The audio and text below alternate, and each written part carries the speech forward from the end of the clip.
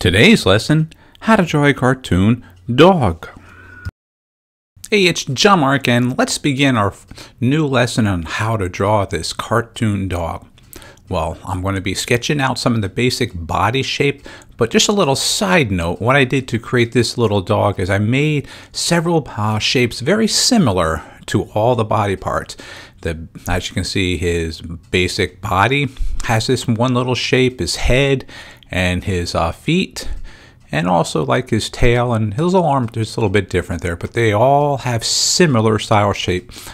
I did this intentionally to show you how you can create one shape and build a whole character from it as well. All right, so I'm sketching out the little dog's eyes right now. And as you can see, I'm going very light, as I always shared in my other videos. And then I'll come back with a little heavier line and follow up with the final pencil. And either I ink or just use that final pencil and color it in from there. All right, so here's the ear. As you can see, very similar shape as the rest of his body parts. And that's just something very, very fun to be able to do. So if you create a shape, you might want to create your own shape and create your own little character out of that. Working on his little toes. There might be like 3 basic ones on there. Following on the other side. As you can see, the toes on the far left are in front of the right. Now that's a neat thing to make sure you can really do, as if you're a young artist budding and you want to learn some new tricks. Having that one object, or in this case one foot in front of the other one, helps show the perspective of the animal, so it's not flat. They're not on the same plane. And here's a simple hand, flat as well, almost similar to that shape again. So let's work on his little belly. All right, and there we go. Let's start to color in his eyes, shade them in, and get a little darker.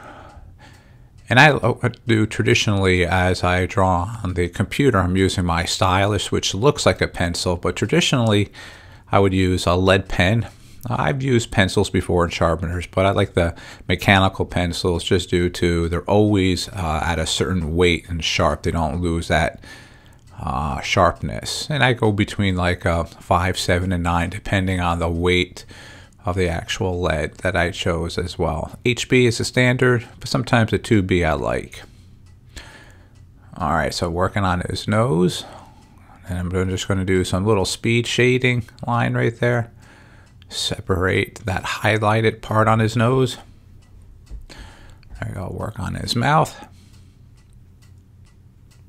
And then his little ear there, a little darker. And now you can see that I'm beginning to build this character using a more heavier stroke when I'm sketching. Here are some quick speed lines again, just to add some shadowing and some depth to the actual art. Okay, there we go. His little back arm is behind his back.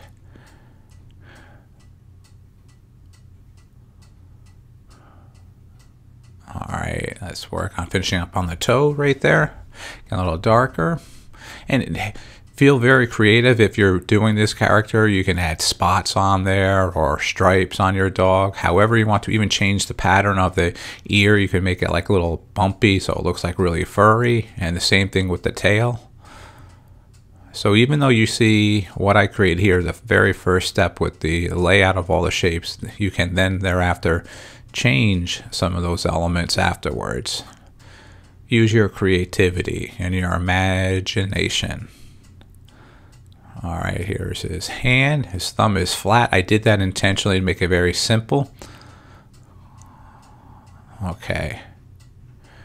There we go, working on his arm. His belly there, getting a little bit darker. Yeah, this little guy, he's coming up pretty good right now.